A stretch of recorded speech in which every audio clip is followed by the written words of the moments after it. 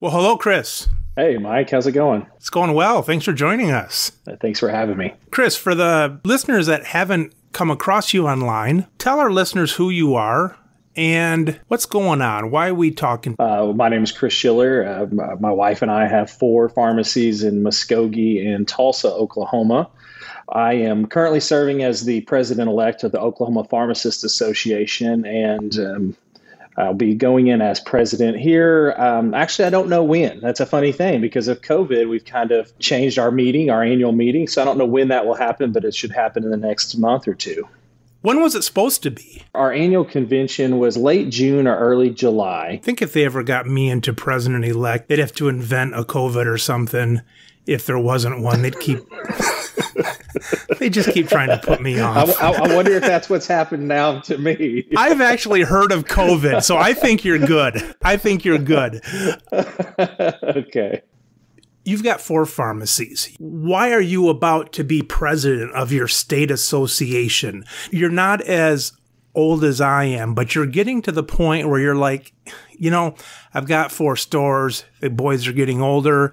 My wife and I can start taking some trips and those kind of things. And all of a sudden, you're going in to be the president of arguably one of the most active state associations in the country. We're very fortunate and very blessed with the 4 stores. My wife's parents owned the stores before we took over about 4.5 years ago.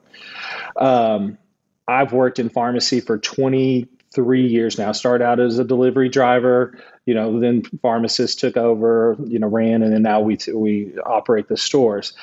Well, it was about 2.5, 3 years ago, and I got, we're working hard in the stores, and I'll be honest with you, I've lost a little bit of my passion for pharmacy. I love being a pharmacist. I love the relationships, but with the PBMs, just on, and just us just getting beat up left and right. When I was younger, I would go to a conference, and that old guy would stand up there and say, either get into politics or get out of pharmacy, right?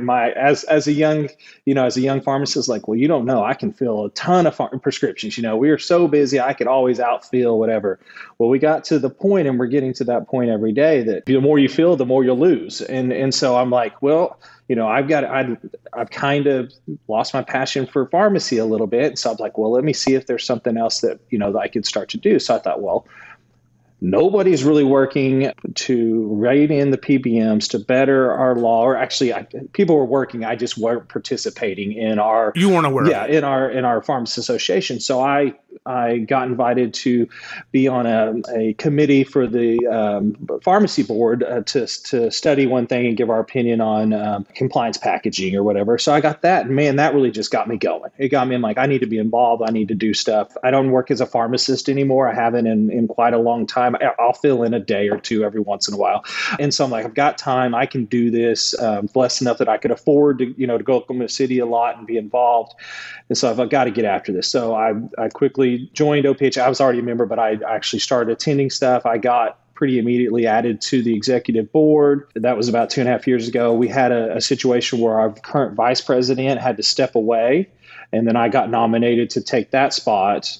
And then after that, it was president-elect. And then this year, sometime I'll be president. When I went in, we just hit the ground going. I created a Facebook page just for Oklahoma pharmacists. We went into the 2019 session at the Capitol, just full force. We had replaced our lobbyist that we had hired for the previous years. We thought we weren't getting any sort of representation.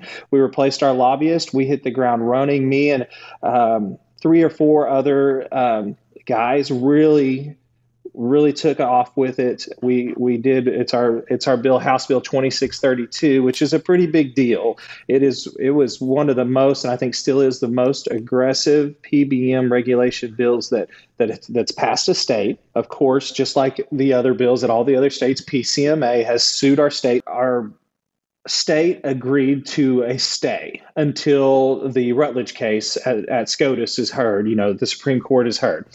And so the stay means, status quo. Everyone remains the same, PBMs don't do anything different, pharmacy don't do anything different, we'll be fine. Well, then we get a contract that's just horrible from our one of our local or biggest insurance companies in the state. They subcontracted to another PBM to do their negotiations, which makes no sense. And it was way under our cost, and it was ridiculous challenges. This was in the middle of what was supposed to be a stay? They violated the stay. So we met with our Oklahoma Attorney General and told him, without violating any contract or anything, what was going on, what was happening. And when he was pretty upset about it. He's pretty fired up. They violated the stay, as far as his opinion was, by changing kind of the rules of what they were supposed to. So he lifts the stay. And so the PCMA had 21 days, whatever. So that 21 days passed course on day 21. They filed for an emergency injunction. Pharmacists stepped up. We formed a legal defense fund. In a couple days, we brought in a lot of, not as much money as the PBMs, but a whole lot of money for independent pharmacy. We have hired the law group that supported a lot of the states around to assist our state in defending that law. I got to go to the actual hearing, even though it was a remote hearing. They did it like over Zoom. There were three of us that actually got to go and sit in the courtroom for the preliminary injunction and heard that argument. Well, that was pretty exciting, of why it would be so harmful if it was enforced now, and how the excuse of COVID was used as we can't do this because of COVID. It was just crazy. And it's about 8 days later, the judge released his findings and denied them their injunction. So that's awesome for us, because now that law is actually enforceable. He denied it to the certain extent that he said that ERISA did not preclude any part of our law, and we were very strategic on our law. We did not regulate insurance companies. We regulated PBM specifically, because it's the insurance company that's covered by ERISA. That's my understanding. I'm not a lawyer. And so therefore, we regulated the PBM specifically and named the PBM specifically in our law. So therefore, ERISA would not overrule anything that we came up with. He even ruled that our law would cover a lot of Medicare Part D things, except for a couple things like the access standard, because Medicare Part D already has that, which ours were identical to that. And the fact that they can advertise. So an insurance company, star ratings, if they are high when they can advertise, stuff like that. Because we made in our law that you can't put the name of a pharmacy on an insurance card unless you put all the pharmacies, as you know where I'm going with that, unless you put all the pharmacies that are contracted. So our law covers a lot of different things. Obviously the Arkansas law is great. Ours includes a lot of that, plus a lot of other things. They must have been before you a little bit, right? I think they were a good solid year to year and a half before us, because they passed a law, if I remember right, in special session. And then they had to come back because the PBMs just bypassed everything in that special. This is my understanding, and I don't know 100%. And then they had to come back again the next year and redo it and so they passed it again. So I think we were a good year to half a year behind them, but they got started quite a bit in front of us. Did you find with the stuff that you got back from the PBMs, did they think they were like king of the hill, or did it seem to be like respectful, even more so than you'd see in a pharmacy? Well, so what we have to remember as pharmacists and pharmacy owners, we see PBMs in one light. We see what they do. Businesses that pay for insurance see them in another light. They think that they're saving them all kinds of money. As far as like the arguments actually in court, it was pretty, I'm a fairly emotional guy, and so when I agree with something, I'm shaking my head yes, and when I disagree with something, I'm like, I don't know how I'm supposed to act in here. But some of the stuff was laughable. What they were saying, how they've saved so much money, how much this is going to increase cost, and they do a great job. I mean, they have all the money, not all the money in the world, but almost. They have a lot of money, and they do a great job of PR. They do a great job of just hanging on to what they have. So whenever, you've got a little, I always say, I'm just a pharmacist from Muskogee, and had a couple buddies with me. We're just local pharmacists going against these big companies that for years have built up their reputation and all this in the good way, because we see them in the bad way, but the other people see them in the good way. But their charts and everything, and they've gone through this in almost every state, or they have to fight the same fight in almost every state. So they've had their practice, but their charts and their explanations and all that, to us, they're laughable. But to the judge, I'll be honest, I felt like we were going to win just from his questioning of both sides. He knew a lot about it. I mean, he knew a whole lot about it. He had educated himself on it, which I'm thankful for. And I still think, even emotionally, so my thing was, after we left, I'm like, emotionally, I think he's on our side. I don't know if on the law he is, or, I don't know if the law is or not, but apparently it was, because that's how you rule. You know who was the biggest fighter besides PCMA, the biggest fighter against our law, House Bill 2632 in the state of Oklahoma? The Oklahoma State Chamber of Commerce. Really? So to me, as a local guy, right, I'm a member of our state chamber of commerce. I can go down there anytime. My whole life in Muskogee been involved in that.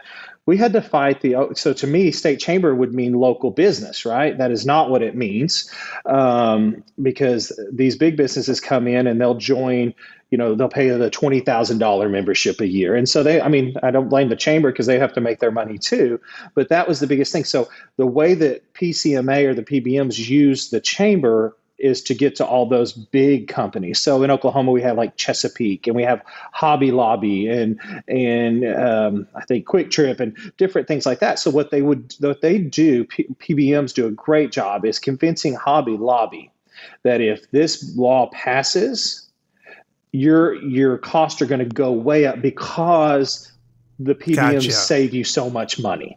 And so what we did to battle that, because the state chamber swings a pretty big stick at the Capitol, and it does in every state, I'm sure. But what we did to battle that is we had some great talented owners from across the state that made us a little graphic that showed the state of Oklahoma. And for every local chamber that we got to support us and to send a letter in to the state chamber, whatever, we put that on our map. And so our map was just full of local chambers supporting their local business to help, counteract to our legislators against the state chamber. So PBMs do a great job of selling their story or what they do to big businesses. Are you guys able to fight with actual documentation, or is that breaking contracts? If you say, Judge, I'm Chris and I have 4 pharmacies and look how they screwed this, you can't do that really without breaking their contract, right? So you have to give examples, but then they're kind of watered down. Is that right? Yeah, and so like we're in an awkward spot, because the law just a couple of weeks ago got to where we can be enforced. Well, the office that can enforce that law is our Oklahoma Insurance Commissioner and the Insurance Department. Well, our insurance commissioner's office, as you got to think, that's a big learning curve. All of a sudden, they've never looked at PBMs. I mean, never looked at them, didn't even think they were responsible for regulating PBMs. And then all of a sudden, they've got to regulate them. So they've hired a PBM specialist, someone who's worked in independent pharmacy before and someone who's worked for insurance before. And so this whole time, I've had our pharmacists from across the state sending in violations and complaints, even before it was enforceable. I'm like, if I have an employee, for example, that's on her parents' insurance. They force her to go to a chain pharmacy, and they force her to use a mail order for her specialty medication. Well, that violates our law. You can't force someone to go to a certain place. You can't change their copay if they go to one place or the other, and you can't force them to go to specialty. And you have to pay us as much as you pay anybody else. And that is in our law. Now, getting that actually to where I call that certain PBM and say, hey, you're violating our law, they'll be like, I'm sorry, we really don't know much about that yet. We don't know anything about it, so therefore this is it. Well, we've got to get our insurance department to enforce those violations until we actually see any real change. So we haven't actually seen any real change. Can they do the opposite too? Can they say, hey, Chris, we found out your pharmacy was doing this. And you say, well, yeah, but the new law does this. And they're like, well, okay, but we'll see that happen in 3 years. In the meantime, you're breaking the contract that you signed. And so we're going to drop you. It's a scary thing to be out in front of this. I mean, because literally, I turn off 3 contracts and we're done for. Right. And this is our livelihood. But it is a scary thing, but I think it has to be done. I mean, we just couldn't continue any longer. I thought if nobody else is going to do it, I've got to at least, try to get something done. And so we've been sending in complaints. We've got to get, at some point, those contracts that we've signed are going to be illegal in Oklahoma because of all the stuff that they put in there. They're going to be in violation of our law. Now, I don't know how long that will take. The law is still in litigation. So therefore, I mean, they got the preliminary injunction denied, but now they're going to appeal to the 10th Circuit. Well, the 10th Circuit has not heard a PBM law yet. They have not heard one yet, to my knowledge. And so therefore, we'll see what the 10th Circuit says with that. And then it actually has to come back to Oklahoma to be heard, the actual case, not just the injunction, but the actual case to be heard. But, I'm really proud of the what we've done, the law we passed. I'm really proud that it's enforceable and that we've, at least I call that a big victory to prevent the preliminary injunction. Obviously, we're looking at the Rutledge, case. And, I wish we would have got to see that in April heard, but, hopefully this fall it gets heard. Who knows which way it will go. Hopefully it goes pharmacy's way. And then we can build on that. If it goes the other way, there's still lots of things in our law that are a lot different than Arkansas's, but that I'm hopeful for that we may be able to get done. Is there a way for all the states to say, for example, Oklahoma and Arkansas and Ohio and these different ones, everybody gets together, we're going to have this federal law, or does it always start state by state? Because I know that Trump has thrown the PBM things. Could something like this just be a federal thing? The PBMs have infiltrated so much into senators and representatives and into the government that like I can't even get my own U.S. representative of my district to do anything against PBMs. And that's embarrassing for me because we've got a lot of pull in Oklahoma and I can't get them to vote or sign on to any letter, vote anyway. And so they've done such a good job of donating to their campaigns and keeping them going that's so hard to break into versus a state level. A state level, if K Pharmacy, you see so many hundreds of people a day coming in. When you call your local state legislator, they listen to you. They might know the customers, number one. Number two, they know the pharmacy. And number three, the lobbyists haven't greased their pockets because they're only so concerned about someone from District 75 or 6 in Grand Rapids. They're going to spend time on the 50 and the 400 in Washington. If Mike's mad at the local state rep or the local state senate, that local state rep and that local state senate has a good chance of not getting reelected. Those PBMs don't vote in their local district like you and your employees and your family and your patients do. Yeah, and so that's where we have a whole lot of leverage because we'll never have as much money, but we have a whole lot of leverage because we have votes on the state level. And granted, we have federal votes, but it's not near as impactful. It's a little too distant. So that's my opinion. The stuff you're talking about, I'm sure, happens in a lot of industries. And you mentioned money.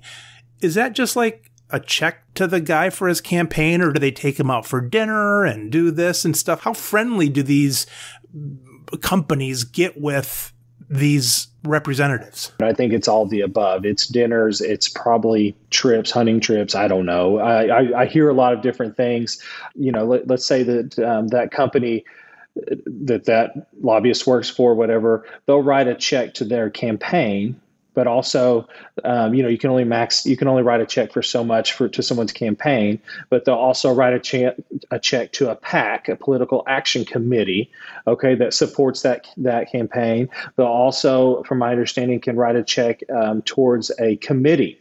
So like the Ways and Means Committee, and I'm not saying that, I'm just saying rules, judicial, whatever committee, they can write a check to that committee, and that committee can divvy up money to whatever representative that they want to. So I'm not an expert on that. I see what kind of goes on locally at the state, which is small donations or contributions, and then small dinners and stuff like that. Let's say a politician is getting wined and dined by some lobbyist. Do they get personal gains for that or just political gains? I mean, do they get money like in their bank account? For their personal bank account, No. Now, a lot of politicians, and one thing we've experienced here, and not so much just politician, but a lot of government appointed or people will have a deal when their career ends or they stop running for office. They go work for one of those companies or go. This is public knowledge that I'm aware of. We had an Oklahoma government employee that worked for the Oklahoma healthcare plan that is for our teachers, all our state employees. And this individual was a pharmacist, or is a pharmacist, and helped run the pharmacy part of the health plan. Was strongly against our law. Actually, helped write the what they do to see how much this is going to cost the state.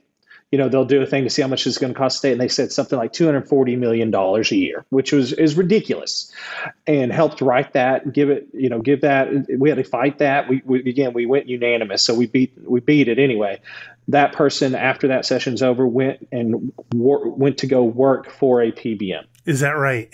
And so, maybe it was just convenience. Maybe it was a coincidence, but it was just, that was a good experience in, I guess, politics. More than likely, it's going to be something like, "Hey, Bob, we're going to put a good word in for you to HR when you're done with this." And, right? That kind of thing. Yeah. That's really something. What got you to sign up for that first committee with the state? Because I know you said you were kind of feeling out of it and not real enthused in that. You said that you were on this committee and then the state wanted you more involved. How did you actually, though, get on that first committee? What prompted you to either walk in there or pick up the phone or do something to get on that first committee? Well, excellent question. So, as I said, I'd kind of lost my passion for pharmacy. I was looking to see not that I'm quitting pharmacy, but what my next goal is. I'm a very goal-oriented person, and I like to achieve, I like to accomplish, and I'm thinking, so I kind of started kicking around the idea of maybe going into politics a little bit. I actually got an email from the state board, which I think they sent it out to, I think, every registered pharmacist, that if you wanted to serve on, it was called the Commingling and Automation Committee. And so what they were doing is putting pharmacists from different types of pharmacies together to form rules for commingling. So compliance packaging, the rapid pack that, puts all your medicine into one pack that you take in the morning. Well, we needed rules, make sure it's labeled right, make sure, that everybody's and then also automation. Once we got in that session, I don't know, I just felt really engaged. I'm like, man, I can make a difference here. 2 questions. 1, would you like to be president of the United States? I gotta. That's a funny question. So before, let's see, it was in Sunday school before COVID. Of course, they actually asked a question: if you could do anything and not fail at it, what would it be? And I put run for president because I thought, and they're like, why would you want to do that? I'm like, are you kidding? Right? I mean, yes, I would. Now, is that a goal of mine? No, I actually would like to be a U.S. congressman. But yes, I mean, I think that would be great. So here's my follow-up question. If you could not tell anybody that you were the president, let's say you had to have a mask on, and let's say that none of your family knew you were the president and you just came home like on the weekends and you were just Chris. Mm-hmm. Would you still like to be the president then? Or is part of it the popularity and so on? Here's what I'm getting at. I always thought years ago that I'd like to be in politics, but I realized it was just to try to be known or try to be famous or try to be appreciated or whatever. And I didn't know a damn thing about what I wanted to accomplish. It was just like a glory thing. I remember I asked someone one time and they said, I just want to be the county commissioner. That's where I can really make my impact and this and that. With that in mind, what would you be? A federal house? That would be cool for you? That's where you could really make an impact? I think so, yeah. So a U.S. Congressman in the House of Representatives. Our district in Oklahoma is District 2. I think I could make a big impact. I mean, I'm in healthcare. The thing is this, we have a city in our district that has the lowest life expectancy of anywhere in the U.S. right here in the district in Oklahoma. And that's embarrassing to me. I mean, it's embarrassing to me that we're not taking care of our community better. There are lots of things we really struggle. Pharmacy obviously struggles. Our rural hospitals are really struggling. We've got the cattlemen and the ranchers right now. So I don't know if anybody's talked to you about the meat industry is basically turned into the pharmacy industry. So you've got 3 big meat packers, okay, that literally are putting out of business. They put out of business all the mom and pop meat packers with the help of the government and regulation. And literally they've driven the price of beef down as far as paying the farmers and the ranchers, but up for us, the consumer, and that those middle meat packers are making all the money. So that's oil, oil we do, Oklahoma, obviously a lot of oil and gas. I feel like we have no representation, or we're very underrepresented. What sounds kind of cool about that to me is that you have the handle on, and I guess this is what all politicians are supposed to do, at least at that level. They're supposed to have the handle actually on individuals in their district, or, and then also have a federal voice, basically, right? Yeah, I mean, because they're representing, the constituents, the citizens of the United States, and then specifically their district. And the difference between being that and a state representative for the state is you're maybe not dealing with enormous laws or not enough power. It's state issues. So you have a smaller district, and then you're dealing with state issues at the state capitol and not in D.C. You're not getting as much efficiency for your punch. Yes, the states are the states, and we're all separate, but the federal government, oversees everything. You can change it for the whole U.S. That's right. Why that and not a senator? I think because I live in the largest city in my congressional district, I have a much better chance of winning that than a senator. Everybody in the whole state gets to vote for the senator. So every state has 2, and everyone in the whole, it's a statewide election. Most of ours come from either Oklahoma City or Tulsa, which are the bigger cities, and so they're going to have more that plug-in or whatever. So that's why I think the House of Representatives would be a better fit for me. I'm not saying I wouldn't want to in the future run for Senate, but I think the step to that would be through the House of Representatives. Yeah. There's nothing you dislike about the Senate. It would just be that you'd step to get there. But if someone said you're going to be a senator, you wouldn't like that any worse than being in the Congress. I think at some point you would prefer that because there's 100, right? It's you've taken 400 and I don't know, 435. Now your vote is 1 out of every 400. Now it's 1 out of every 100. And so it's just a more impactful, more way to help people to solve problems, solve issues, to make your constituents have a voice. So no, I mean, that'd be great also. At what level did the smear campaign start? Were you in a smear campaign to win the president-elect of the farm? I was thinking, Chris, you got to remember that I'm from the city of Gerald Ford. So when you were talking about the vice president of the association not being there, that's like Spiro Agnew for me. You got Gerald Ford written all over your face. No, I was actually pretty. I got, let's just say, I got fast-tracked through. And I think that was because of my drive and what I was wanting to accomplish. And it was literally my 2nd or 3rd executive council meeting of representing my district that all of a sudden the vice president wasn't there anymore and had some issues. And I got nominated. Yeah, so that's cool. Okay, sure. And then that puts me in a commitment for vice president, president-elect, president, and then past president. So it puts me in a 4-year commitment with OPhA to serve through. Let's say that you ended up as a congressman. What would a next step have to be after your presidency at the Pharmacy Association? Would you first run for a state seat somewhere? Or?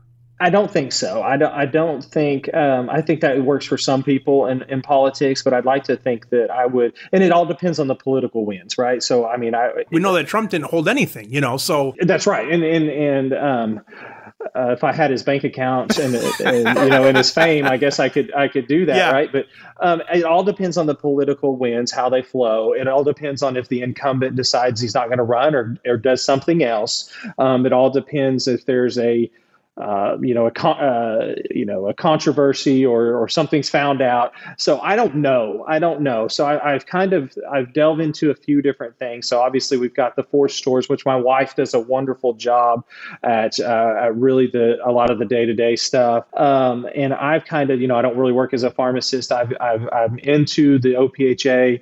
This year I didn't have to spend as much time at the Capitol because of COVID, but like last year we were at the Capitol 3 days a week. So I was driving to Oklahoma City 3 days a week, but it's impactful for you to be there. I mean, it really is, makes a difference.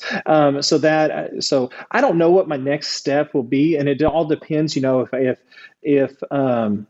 the opportunity is there to run in 2022, well, maybe I'll do it. If it's not there, 2024, 2026, whatever I can make the biggest impact. My kids, one's almost out of high school and then one's kind of going to be starting high school. I don't want to miss, I will, because I think I can make that big of a difference. But if the opportunity is not there, I'll wait until they're out of school. I don't want to miss ball games ever.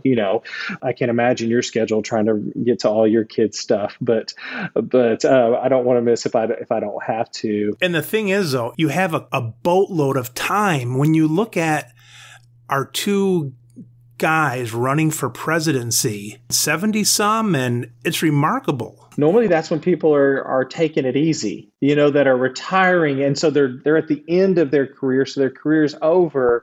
And it's not that they're kind of just seen as, well, we're just going to retire. We're going to travel. We're going to do whatever. But now they're trying to take on the biggest thing, I would assume probably the most responsibility thing that there is as far as offices anyway. Even to have that kind of energy, I mean, those guys are just like pounding it. It's so incredible.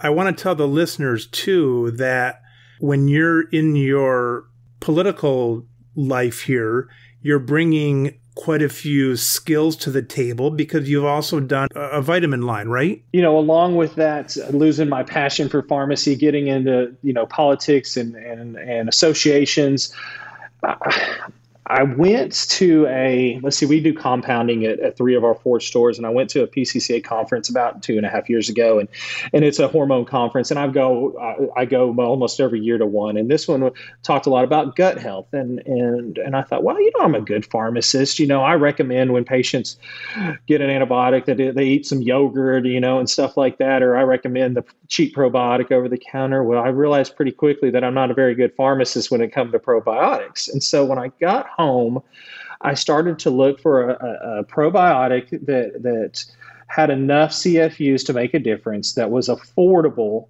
for my Muskogee area people. Yeah.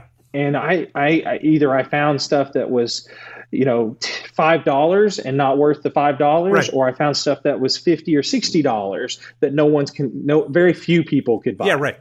And so what I thought, well, I wonder how much it would cost if I came up with my own formula and I had it manufactured. And so I did, and it wasn't cheap. It wasn't cheap at all. I was just hoping that it would work out, and we would sell it, because we didn't sell a whole bunch of probiotics before, and it did. It worked out great. And so I developed a company called Capsulations, and it's Capsulations with a K. And my first product was Probiotic 30. And we made a 30-count bottle, and then we also made a 10-count bottle. And the reason 30-count bottle retails for $28. You get to double your money. So you pay $14, you get to sell it for $28. You make $14. Gotcha. Well, that's a pretty good markup on an antibiotic that you may have got paid 98 cents right, to fill. Exactly. Right. And then for patients, one of my pharmacists was really worried about, in Muskogee, at one of our stores, people being able to afford $28, because $28 is $28, and it depends on where you're from. So we made a 10-count bottle that, again, you get to double your money, but it sells for $12.99. It costs $6.50, sells for $12.99. We sell, out of every 10 bottles, we sell 8 or 9 30 counts. We hardly sell any of the 10s, which is odd, but it's just a perception. And so between our 4 stores, we sell about 100 bottles of probiotic 30 count a month, which is impactful. I mean, that's money. That's a lot of money that's cash, that we're not depending on a PBM. We're not waiting for a payment. And so what I did is I would took that, and then I would do another product and another product. So we have about 15 products: digestive enzymes, vitamin D, 5,000, 10,000, we keep our probiotic in a cooler right there by a little mini cooler right there by the pharmacy counter. And we talk to every patient that's getting an antibiotic, a stomach medicine about that. And so last November-ish, I started selling. I thought, well, I wonder if this could help other independents, because you're tired of making $8 on something you paid $22 for, and you're selling it for $30. So I went to a few of my friends and I'm like, well, we'll give it a try. And they've had a really good success. And so since November, we're now at 44 independents, and I'm only going to sell to independents. No kidding. 44 independents in 4 different states. And we get about 5 reorders a week, which is great. That means they're selling. And I've got a guy in Georgia who literally sells the 10 count, which is odd. He sells the 10 count. He started about 2 months ago, and he's reordered. Let's see, his last reorder was 75 of them, and he just reordered 100 of them, 50, and then he changed it to 100 bottles. So he's made it a competition at his store to see, how many they can sell. Really? And then he's rewarding his employees. So what I'm trying to do is not turn this into I'm going to sell you this. You're going to make money off of it, but it's something that's good for your patients. You never feel bad selling it, because these products are really good for your patients. You're going to make a little cash off of it, but I'm trying to turn it into a program, not just, hey, buy these from me and go sell them. Gotcha. I'm trying to turn it into a support program to where we provide you with social media posts that are already pre-done with your logo, your pharmacy's logo on it, that you can advertise. We provide you with some training videos. I tell you how I sell them. I'm going to get Ben in Georgia, who's selling the 10 count like crazy. I'm going to get him to do a testimonial to teach you how to sell them. Because, if you're selling a few Florigen, for example, you're selling it for about $30. It costs you $22. You're making $8, and you're not selling very many because you're not working at it. But if you work at it, you actually will sell a lot. So we've got quite a few things. Thanks for bringing it up, Mike. I appreciate it, because it's something that I'm really passionate about. If you can't tell, it's been a lot of fun. I've got to go to a lot of different independent pharmacies. So pre-COVID, I would just go to the stores and I would talk to the pharmacist. I'd help them get set up. During COVID, it's basically been done over, through the internet and then just delivery. But I can't wait to get back out, because it's a lot of fun going to other independents and seeing what they're doing. Knowing what you know now about your life, I know you love your children and your wife. In fact, I saw your thing on Facebook. I got to stalk my guests a little bit beforehand. I saw that on Facebook, and you were giving a shout out to your wife, Becky, for your 20 years of... It was our 21st anniversary. 21st anniversary. I was about to get my Kleenex out and cry, because you said she was very consistent. And I thought it was going to be that she, left a little Hershey kiss on your pillow or something like that. But then you leaned over and you shut off her hair straightener. Yeah. So what I did is I appreciate how consistent she is, and for every day for the last 21 years, she's given me the opportunity to do this. So, and then I turned off her straightener. I'd done previous videos of the straightener, of a how to turn off a straightener, because apparently it's pretty difficult. And I got a good response out of that too. I always turn my wife's off, but then I get in trouble for turning it off, because it's like, I was going to go up there and do this till I'm like, Margaret, we're like 3 minutes late already to leave for the concert. You're telling me you were going to still go upstairs and use that thing? Yeah, I was going to go up and do this or that. I'm like, you were not. So, well, Becky's usually already gone. On some days she'll get up before me and she'll go. And then she'll text me sometimes, hey, check my straightener. I do it every day, but she'll text me sometimes to do it, which is a lot of fun. So yeah, that's a lot of fun to do. Let's go back 10 years. We know you're not going to change your marriage, your children, any of that kind of stuff. And when everybody would say, well, I would buy the winning lottery ticket or something. But if you could take a different direction from 10 years ago, knowing what you know now and so on, would you have done anything different? Would you have been politics earlier? Would you have gone into this sales earlier with the vitamins? Would you not be in pharmacy? Would you have done something else? And I know this is just fictitious. We're not going to go back. But would you have done much differently? I know you're good where you are. You're happy where you are. But Would you have done anything remarkably different? That's a great question. And we actually, so let me come back to that just real quick. We ask all of the people that we interview for jobs at the pharmacy what their dream job would be. If education didn't matter, location or money, what your dream job would be. And so as we ask people that, I think about that all the time. So I would preference this with what my dream job would be is to work on an island as a charter boat captain is what I would like to do, because that would be a lot of fun, right? Okay, but now back to semi-reality. 10 years ago. 10 years ago, we had just opened the first Tulsa store, which my in-laws were great at letting me do that. They said, okay, here we picked a great spot, Christian, and we had just opened. They spent a whole lot of money. We got a beautiful looking store, freestanding. I'm thinking we're just going to kill it. We went up there and we marketed. We did everything. First day, we filled 7 prescriptions. I thought, oh my gosh, I've ruined the whole family, right? And anyway, so within a month, we were doing it's great. So I wouldn't change anything like that. One thing I would change, and you brought both of them up, I would probably do the capsulations earlier. I would start that a lot earlier because I think it makes a big difference in our businesses and in others. Now you would have done it, but back then, Amazon was hardly even going back then. So, we didn't need very many niches back then like we need now, even though I feel like we were in all of them. We compounded, we delivered, we do everything. I probably would have started being more involved in my pharmacy association earlier. Yeah.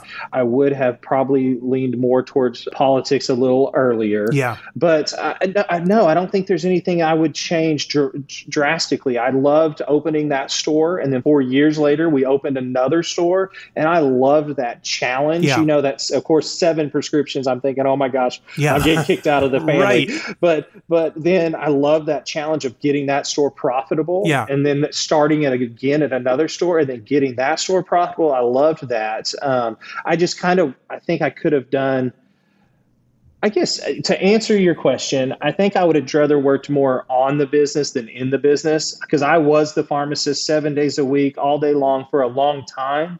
And I wish that I could have changed that just a little bit. Not a whole lot, but just a little bit. Just a little. And then the problem with that, though, is, maybe you would have had time to work on something that would have been the wrong direction. You know what I mean? And the stores might not have been as successful. Yeah, right. If I wasn't doing it as you know. But yeah, it's So I don't know. The what if game is fun, but I'm really proud and very happy with what I've done over these last 10 years. Yeah. When I'm done, I think I want to be done. How about you? Do you see yourself like dabbling forever in the stores, or do you think there'll be a day where you turn that switch off and you're just doing something else? I don't know. I forever, my goal is to build a legacy, or continue the legacy and continue to build a legacy is what I would like to do. So my oldest son, who's 18, we're talking about colleges and different things and what he wants to be, but the apple doesn't fall far from the tree most of the time. So he sees, what all we do at the pharmacy. And so he's really interested in pharmacy. Well, so is my younger one already. And I'm like, guys, pharmacy is a great career. I don't know if it's going to be a great career in 10 or 20 years from now. So I'm kind of stuck with that, because if they want to go into pharmacy, that's great, and we'll support them as much as we can. And at that point, I think that would be an easy, I don't know. I think that'd be an easy, as far as just like selling out and then being completely away from it. I don't know how I would do with that at first, but now in 5 years from now, it might be completely different. Right. Because if you were to ask me 10 years ago, I'd be like, I'm going to work here every day the rest of my life. Yeah, right. Because I really enjoy, and I still really enjoy it. Yeah.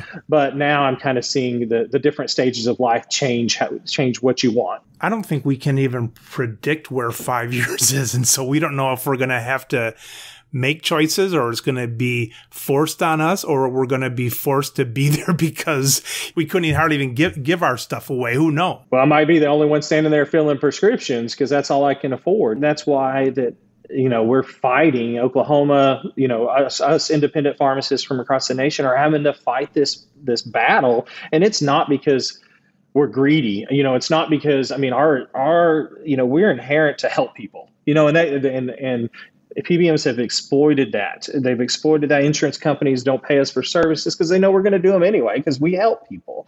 And so we're having to fight for that to keep us viable. Well, Chris, it's been a pleasure talking to you. Nice meeting you. Nice to meet you, Mike. Thank you so much for having me. I've had such a great time on your show. Thank you. I'm going to come visit you in Washington, Congressman. Yeah. And at least leave a spot open. All right, Chris, thanks. Thanks, Mike.